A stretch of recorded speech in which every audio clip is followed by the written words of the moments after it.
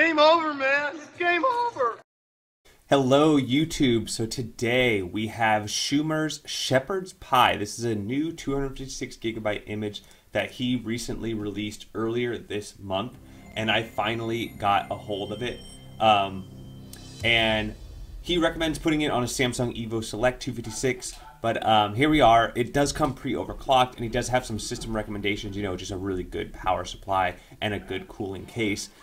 Or you can undo the overclock. But the overclock's really going to give you, you know, slightly better performance in the menu system here if you scroll really hard, and also considerable performance in PSP, N64, Naomi, Dreamcast, so that's for it. So speaking of him and his customization, this is running a 2-play base image, and he's replaced the Pie options menu with HAL. Awesome, love Space 2001, great movie. I love the addition of this. And so it running a 2-play base image, it has all those goodies that you expect in a image, you know, everything from, you know, adding a Zinmo controller, light gun, if you have the aim track light gun, network tools, that's pretty standard, different USB modes to add a USB hard drive, visuals and themes, you know, turn on and off the bezel project, Hershey themes are installed here.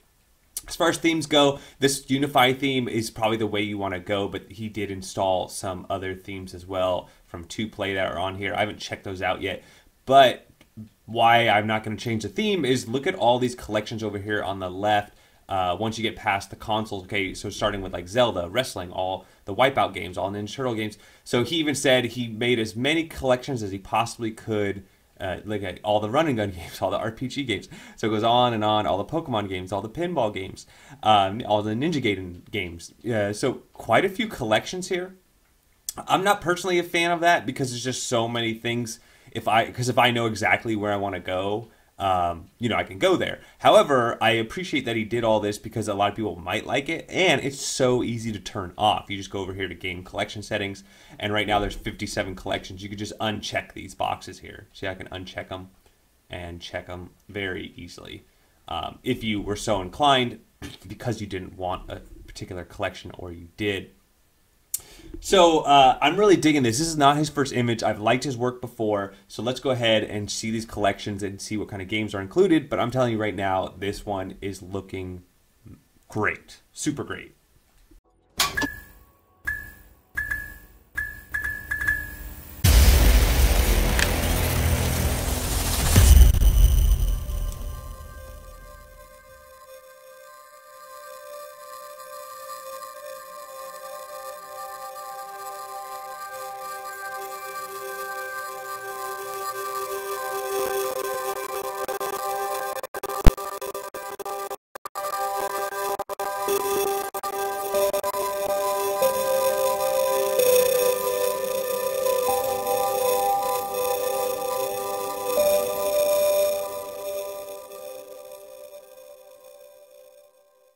So once you boot up the Raspberry Pi, you will be asked to set up your controls. He has set it up with an Xbox 360 style controller, Xbox controller, so it worked just fine off boot for me. All games, you're rocking, you know, close to 4,700 games. It's actually not that many games. By the way, there are video snaps for all the games as well, and all the metadata there, which is pretty standard.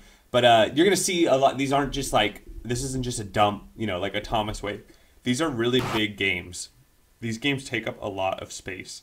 So, same with Dreamcast, 57 CD-based games. Here you can see what's on here. And Dreamcast runs really well on the Raspberry Pi 4, especially when you overclock. It's a system that I wouldn't necessarily prefer to run it on anything else unless I was running it in like a Redream and I wanted to upscale it, then I'd use like a NVIDIA Shield or a faster computer.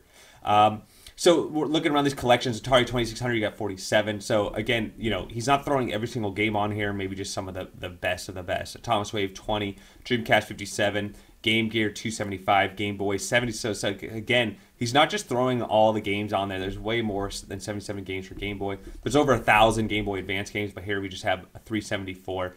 And you know, I appreciate that because there's a lot of games that I will just never play. And it's really easy to network in or drag and drop ROMs on a Raspberry Pi if there's a particular game that you have to have. Now, it's Sega Genesis. I don't know Schoomer. I imagine he is in America because he has it as Sega Genesis, not Mega Drive. Sega Master System 2, so 583 games. Sega Master System 259, Nintendo 64, and not very many. And he even wrote this in his notes. I was reading. He wrote something about I try but N64 is very hit or miss for the Raspberry Pi, and that's kind of always been the case. I feel like there's a lot more than this amount of games right here that'll play, but it's still good that he at least included them versus not including them at all. Like somebody like Rick Dangerous does not include them for those reasons. Speaking of Rick Dangerous, it says, I was just reading that the Amiga set on here is from Rick, but we'll see in a second here. So Naomi, 27 games. It's nice to see. This is a system that was kind of unlocked to us, when the Raspberry Pi 4 came out. That performance on it is definitely much better than the Raspberry Pi 3. Neo Geo, 140 games. Neo Geo CD, 40 games. So really cool to see that. If anything, what I've seen so far is this image has a lot of arcade-based games. You have, a Thomas Wave, Naomi, huge arcade set, big Neo Geo and Neo Geo CD type set. So really cool that a lot of time and effort into that, especially because those are harder to emulate or harder to buy and own yourself.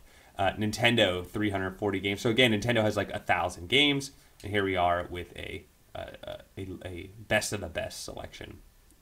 MS-DOS, wow, he added Might and Magic, nice.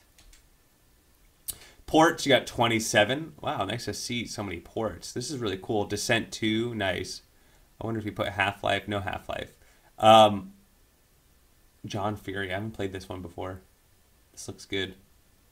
I think actually I have a long time ago. I think it's like a Duke Nukem type game. Quake 3.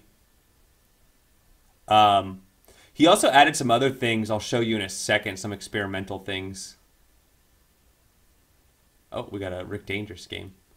All right, cool. PSP, 36 games. That's quite a bit. So this is a lot. This is where a lot of your space is right here. So if you don't want to play PSP, you could delete a lot of this. But looks like quite a few RPGs and things and games included that not a lot of other people include. So some people might be excited about that. PSP Mini, you have Pac-Man Championship Edition, nice. PlayStation, 135 games, that's a lot. So huge PlayStation set. Here's where a lot of your space is going to be on this image. Let's just scroll through this really quick. Looks like some good games here. Parasite Eve 1 and 2. Got all your Spyros. Got your Tony Hawks, all your Tony Hawks, and then your Wipeouts. Cool. So as I was mentioning earlier in the video, HAL is your options. ScumVM, 25 games. And I imagine these are all in English. The thing you got to worry about with some other images out there is the ScumVM might be in their native language, whoever makes the image. So Sega 32X, 35, Sega CD. Again, CD, not the other, whatever they call it outside of the US. What is it, Mega CD? Super Nintendo, 558. It's quite a few. Great system. A lot of titles. So I would find this is probably the system where I'd, have the hardest time to scrub off some games. Now these are Legend of Zelda Solaris kind of remakes on a different engine. They're really cool. I highly recommend checking them out. There's quite a few more than I'm used to. Like I said, I feel like he's got some really good RPG titles. I think if anybody's into RPGs, this is this whole image as a whole is really good. RPGs, and I noticed a lot of shoot 'em ups as well. But we'll see. So adventure games. So now we're in the collections. So these are all just repeats at this point after TurboGrafx 1694. These are all repeats at this point. Just, within their own category. So like Contra, you have Contra Arcade, Contra 3, Contra 3 Restored. This hack restores the cheat codes. The unlimited continues an ability to fight the secret final boss in normal mode from the Japanese version. Oh, that's cool. That's really cool, like that the metadata is here too to explain that to me, because I did not know this one. So it looks like there are some hacks on this image as well. That's really cool. You can also reset all your controls there, but you have to reset everything up. And then I did turn off the background music here. The other thing I did is I hit start on my menu here and I went to sound settings and I went ahead and changed this to on. This was off before because I do like hearing the video snaps if I don't have background music on. So this is what I was reading too. Okay, so I guess it's in the to-play toolkit. Is you do have the skyscraper, you do have the Vulcan Pi 4 driver, you do have Pi Kiss. You can go ahead and enable that. So a lot of stuff that you can kind of tweak with, and these scripts are pre-installed. So you don't have to go to GitHub and run these commands and go to the command line and do all that stuff. It's all set up for you. That was in apps and tweaks. There's also some fixes here. Look at that, different region fixes. So there you go. If you want to go Japanese, European names, there you go. You just hit that. Now, sometimes the scripts work perfectly as planned. Sometimes they don't. So, you know, mess with this at your own risk. I always like to use images like as they come. Let's go ahead and see who he wants to thank. There you go. So some thank yous to everyone. To Virtual Man, Rick Dangerous, people making themes, Hursty, all those people out there. Easy Hacks. Cool. David Marty. Really cool. And then you can update the play box as 2Play comes out with more stuff. So let's go ahead and exit there. And that's what I was telling you. Like, I prefer to keep an image kind of as the image maker makes it, and then I just have different SD cards and, you know, use it as is. But I know a lot of people kind of like to take an image and then make it their own, and this one definitely has a lot of those cool features. But I love scripts. Like, as much as I like tinkering and figuring and going on, you know, GitHub and finding everything and trying it out myself, and it's honestly usually a really good learning, you know, opportunity. It's so nice when you're lazy to just have that all right here. So Schoomer knocked it out of the park with this one. I saw that he released something before this that was kind of a beta build, and I'm not even sure if this is probably still in beta. And as he mentioned in his notes, you can read his notes, by the way. He's got a whole long description.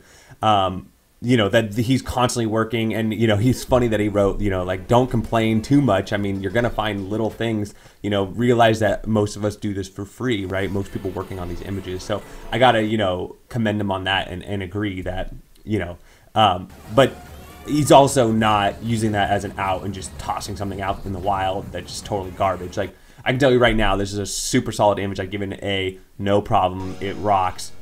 You can tell the TLC that's been put on here, and then he's really looked at every single thing, like adding Pi Kiss and you know, picking the perfect overclock.